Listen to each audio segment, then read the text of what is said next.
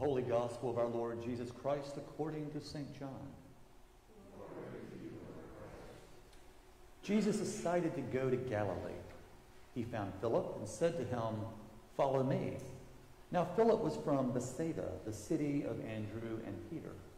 Philip found Nathanael and said to him, "We have found him about whom Moses and the law and also the prophets wrote, Jesus, son of Joseph, from Nazareth." Nathanael said to him, "Can anything good come out of Nazareth?" Philip said to him, "Come and see." When Jesus saw Nathanael coming toward him, he said of him, "Here is truly an Israelite in whom there is no deceit." Nathanael asked him, "Where did you get to know me?" And Jesus answered, "I saw you under the fig tree before Philip called you." Nathanael replied, "Rabbi, you are the Son of God. You are the King of Israel." Jesus answered, "Do you believe because I told you that I saw you under the fig tree? You will see greater things than these." And he said to him, "Very truly I tell you, you will see heaven open and the angels of God ascending and descending upon the Son of Man." The Gospel of the Lord. Praise to you, Lord Christ.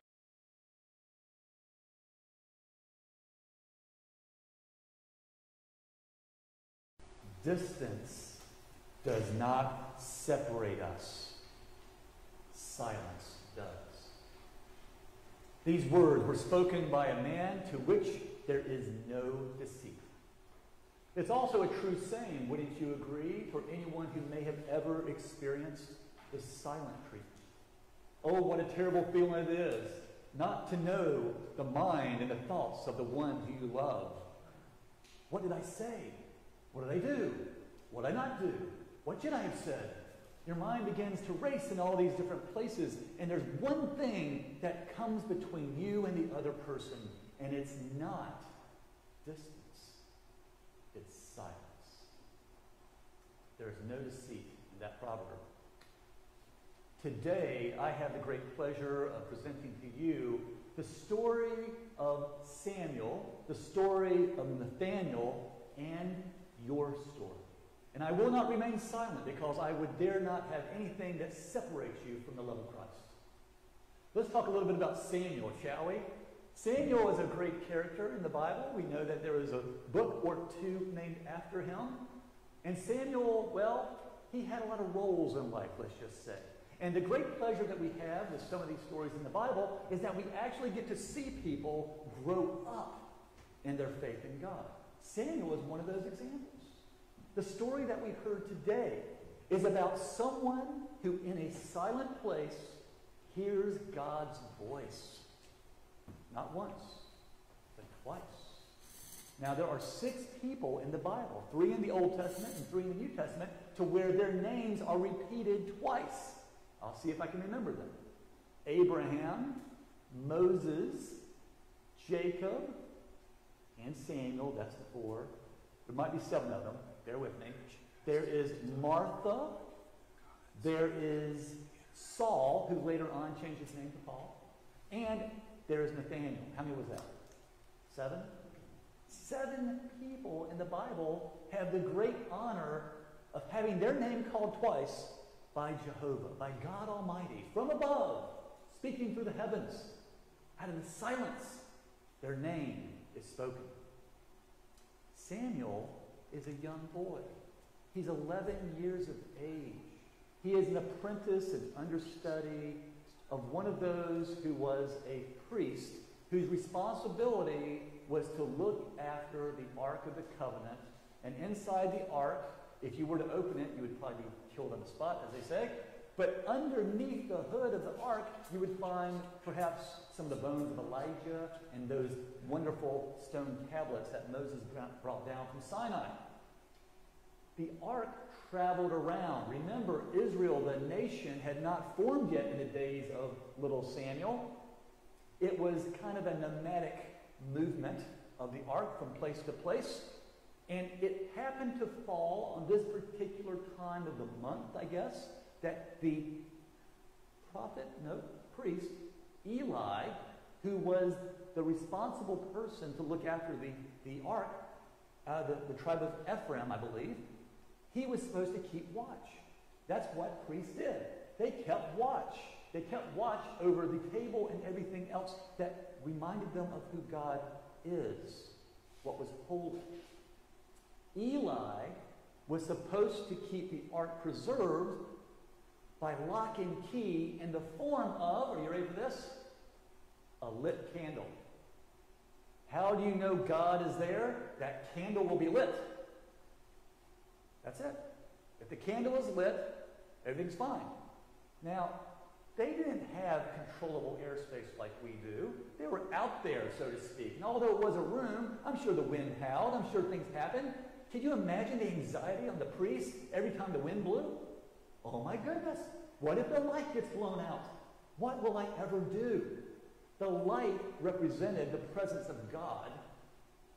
And I will make one little illustration here today because I think it's always neat and helpful and beneficial to tie together those symbols in the church presently. Did you know there's one light inside the church that is never to go out? And Altar Guild, don't say a word.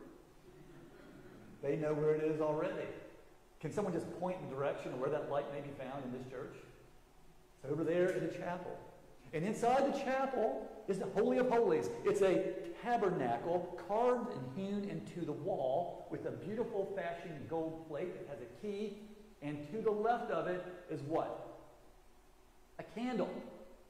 Now, I'm here to tell you, we aim to always keep the candle lit. The light represents something. It reminds us of the sacredness of God being in our presence at all times. Heaven forbid we're ever separated from God because our light goes out. All right, I know your mind's already thinking of all these different ways to analogize with that light. Let me bring you back to the story real quick. Samuel is the understudy to Eli. He is 11 years of age. He has not become a man yet. The rite of passage is that he has to study underneath somebody to teach him. Eli was his teacher. Eli was a priest. And Eli, although the light was lit, there was nobody home.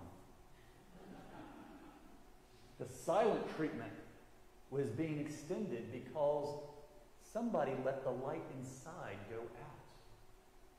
Eli and his sons, it says it in Scripture, turned their backs on God and blasphemed God. And how does that happen exactly? Blasphemy means that you attribute something of maybe what is evil to who God is. That's why when someone says those words that I would dare never repeat or say myself, but if you say those words, you are taking something that's sacred and you're making it something which is dead. God forbid we let our lights go out and that we become separated. There will be silence. Silence was in the midst of the people, of the Jews, traveling around. They carried that ark. But it says that God had done no good deed with his people for a long time. Because his people were separated not by distance, but by silence. Forgetting who they were, who led them out of bondage, and who was taking care of them. Who was actually with them, but they refused to acknowledge. Brothers and sisters, never give God the silent treatment. It is in the silence to which God speaks. And there's little Samuel, 11 years of age, and before Eli goes to bed, he says, Samuel, whatever you do, do not let the light go out. You can imagine what went through his mind. He's there reading the sacred text, which he was supposed to do. The light is shining, and all of a sudden, flickers. And something tingles his ears. And he hears a voice. Samuel. Yes, Lord, I'm coming. And he runs back to Eli, thinking that Eli was calling his name. And Eli is disturbed from his sleep and says, what in the world do you want at this hour? What, you called me. No, I didn't. Now let me go back to bed. Go watch the light. So Samuel goes back into the room. He starts reading Scripture. Light flickers a little bit. His ears tingle. Samuel. Oh.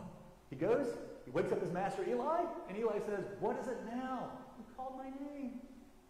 I didn't call your name.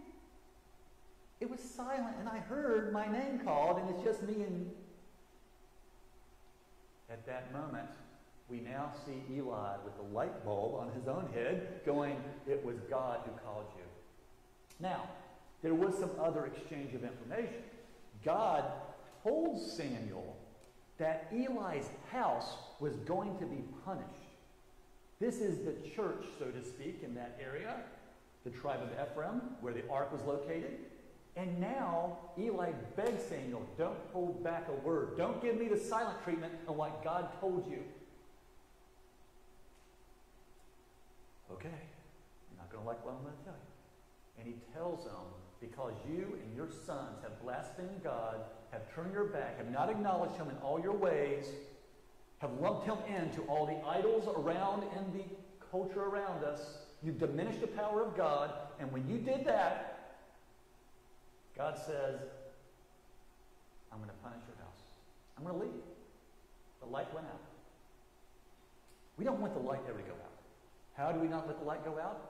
Well, we follow Samuel along the way. And I'm going to fast forward because we don't have enough time to go into the story. But it's a great story. From the age of 11, he graduates up. He himself becomes a judge. And he is the last of the judges in the Old Testament. And he transitions from the judges to the kings, and he is going to anoint as the priest and the judge Saul. Not to be confused with Saul in the New Testament, but Saul in the Old Testament. Saul, called by God, by the way, he was narcissistic, he was insecure, so many flaws in Saul. But Saul got Israel battle ready to do what God apparently needed them to do. Saul was the first king, and then as the story goes, there's going to be a successor, and Samuel, older, calls the father Jesse, who has many sons, and the one who's not there, the youngest, who's a shepherd boy, whose name is David, is then ordained as the next king. Whew! I told you it was a great story. And we can learn a lot from this story. I find it interesting, too, that Samuel, when he got to that point of looking for David, there were many brothers, there were many sons. It's the one that's the least and the less. The one who probably spent a lot of time out there herding those sheep, listening to God in the wind and the silence, hearing God's voice. He was the one summoned to be the king of Israel. And Samuel laid his hands on him. Samuel became a prophet. Samuel is a miracle baby. We know that he wasn't even supposed to be born. His mother Hannah was barren, and yet God blessed her. There's so many things I can tell you about him. And Samuel, just by the translation of his name, means God heard. Josephus, the Jewish historian, writes about how his name is profound in all of the sacred texts of Judaism because he listened to God. You know the hardest part about listening? We don't know when to stop talking. I've always said that. We were designed with 2 ears and 1 mouth. A lot of times we don't listen to God. We don't listen to each other because we're too consumed with our own thoughts and practices, and we don't give the other person a chance. I think that's the reason why we've let the light go out in our world today. Now I'm going to bring you into the account of Nathaniel. Nathaniel, as much as I want to say is the New Testament equivalent to Samuel, I want to say that they're just exactly alike. Why else would there be a parallel between these two accounts of one being spoken to in silence? Nathaniel's name was also referred to twice in the New Testament. Nathaniel is not 11 years of age. He's a little bit older. He's a friend of Andrew and Philip, and Andrew and Philip were recently converted to being disciples of Jesus. And they want to bring him to meet the one, the Messiah. Well, they probably didn't think Messiah. They just thought he's a really cool teacher with long hair and wore sandals and traveled around the desert. But they said, he's the one that Moses was talking about, and we believe he's the prophet of the Most High. There's a lot of good things happening here. We want you to come and see who we're talking about. And of course, Nathaniel, you would think, would just jump right on that thing and say, show me the way. Tell me where this man Jesus is. But instead, he says, I want to first see his resume. Where was he born, or where is he from? Well, he's from Nazareth. Nazareth. What good could come out of Nazareth? All right? I mean, I don't want to list a city out there as an equivalent, but I'm sure you might be thinking, what good could come out of any city out there? How can Jesus and his light be in that place? Nazareth was not known as a place where something good would come out of. And that's why Nathanael said, what good can come out of Nazareth? Everything should have come out of Jerusalem. Bethlehem was a good second. But Nazareth? Come on. So then they bring him, and the picture that I put on the customary today is one by the French artist Tissot, one of my favorites, or Tissot. And in that piece of art, it shows these people kind of sitting around Jesus, and in the backdrop you can see some movement, and it's a detail of when Nathanael was called in a particular crisis in his life. As he's coming, I can only speculate that Jesus says, aha, here comes a man of Israel to which there is no guile, there is no deceit. Now, there's a lot of tongue-in-cheek, I think, that goes in here. Because why would that be announced in such a way? Remember, Nathanael doubted Jesus had anything good because of him being from Nazareth. Could this be Jesus' way of just saying, hey, here's a man of God from Israel, to which there's no deceit? Now, that got Nathanael's attention. And Nathanael got closer and closer, and it says, how do you know me? And Jesus said, I saw you under the fig tree. Now, theologians have struggled left and right about what the thorn in the flesh was of St. Paul. Likewise, we don't know exactly what was encountered under that fig tree. But I do find it very interesting that it was something, most likely, that Nathanael did not want to be seen or revealed by the light. Perhaps something he was ashamed of. And only God could possibly know what was there. Now you can put the purity, the earnestness of an open-slated Samuel at the age of 11 listening to God's voice. And now you can go over here and hear Nathanael, older, been around the block, also hearing God's voice. Most compelling that the architects of the lectionary slid in that epistle talking about sexual immorality. Talking about how fornication is something that blasphemes God. We don't know what was going on in that scene of the fig tree, but Nathanael, within a minute, second, knew, for example, that Jesus was the Son of God because only God could have known. Those are two stories. Now let's talk about your story. Where are you when you listen to God? Do you feel separated? It's probably not distance. It's silence. Silence goes both ways. It's basically we not calling out and asking God to be in our hearts, or God's calling upon us and we just don't want to listen. So which is it for you? Are you not bringing him closer to you today, or are you pushing him away? You might be in that happy medium somewhere. I don't know. I'm not making any judgments here. But we've got this wonderful story that is being revealed today, which is the human story. It's the constant story that's been around forever. And for the likes of us, we don't understand why the light goes out for some people. But if we could tell them about Jesus Christ and about how he is with us every step of the way, he sees everything, he hears everything, even what's in our thoughts, then maybe there won't be so much distance in the world. Maybe it will bring us comfort to know that the counselor is with us at all times, illumining our path and helping us find peace in the midst of fear, joy in the midst of sorrow.